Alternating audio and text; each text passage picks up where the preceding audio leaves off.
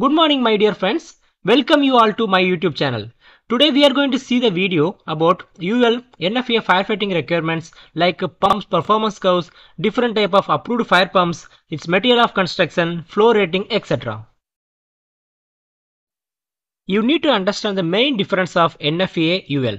So NFPA has lots of standards that includes products, system installation, use and maintenance requirements.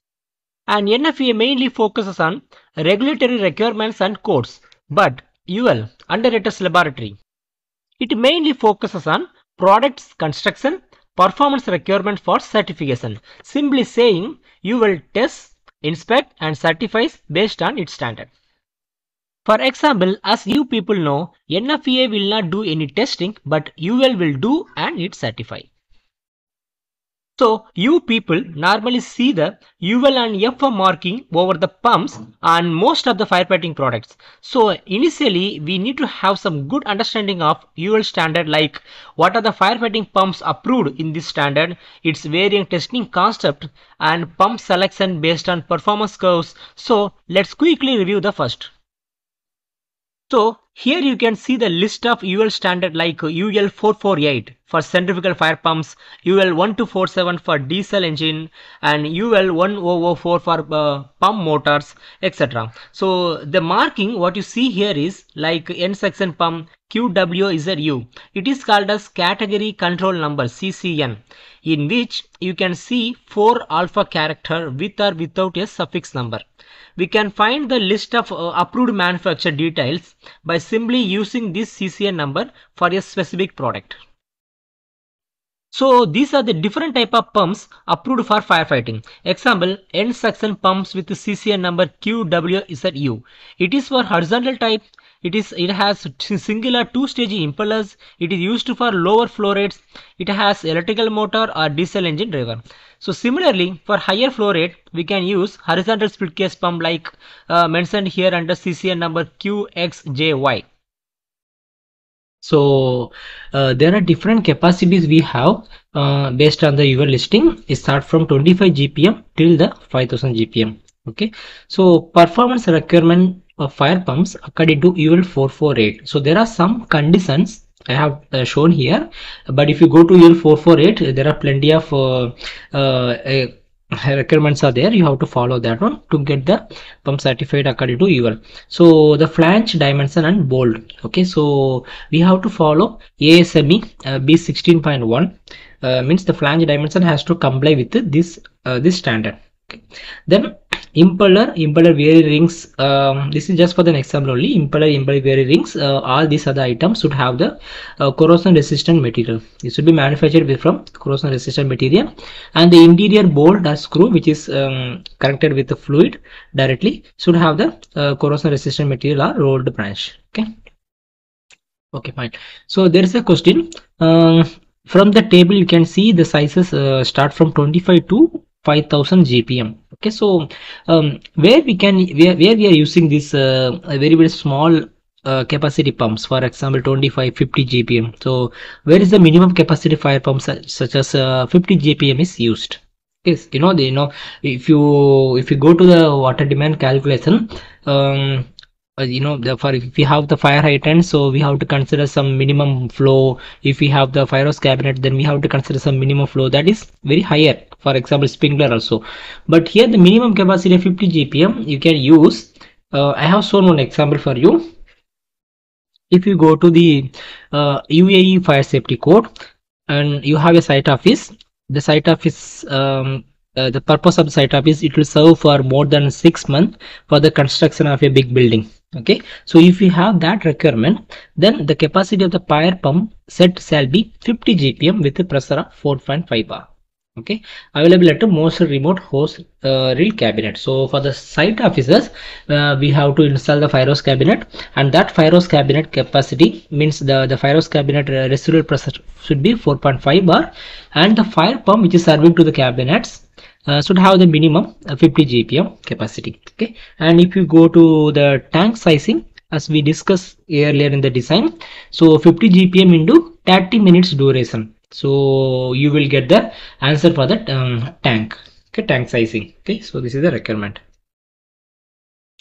performance requirement according to UL 448. So there are some performance requirement rules set by UL 448. This will same we can see in the NFPA also. Okay, so there is no different. UL 448 and NFPA, the performance requirements both are same.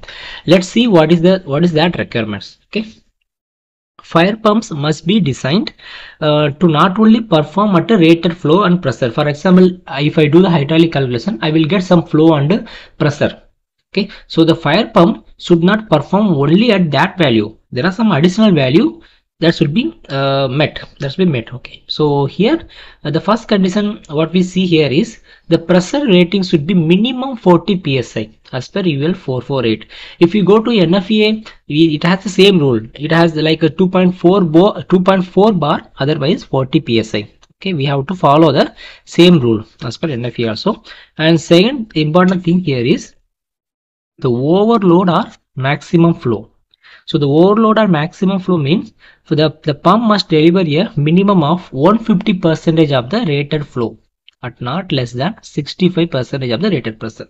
For example, we have a condition like in the same time the sprinkler and fire hose both operates. Okay, so what will happen? There will be some the flow requirement will be very higher.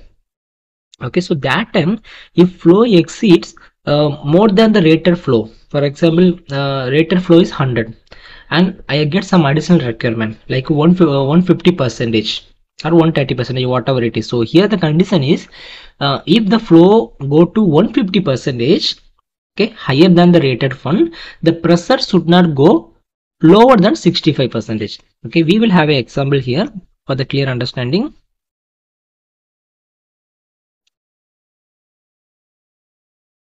Okay, here the fire pump is rated for 1000 GPM at 100 psi. Okay, this value come from the hydraulic calculation. And the overload condition, it says that if I go to 150 percentage of the rated one, the pressure should not go less than 65 psi. Okay, the first condition 1000 GPM at 100 psi is here. In the X direction you can see the flow, and the Y direction it is the pressure. So X direction it is 10, that means this is 1000 GPM. Okay, so 1000 GPM if I go here, and this point it is 100 psi. So this is the rated flow and pressure. And if I go to 150 percentage of the rated flow, that means 1500, that is at this point. If I go to 1500 GPM, and the pressure value should not go less than 65 psi. So here it is 65 psi. So at 150 percentage it should not go less than 65 psi. So this condition is one of the important thing we have to match.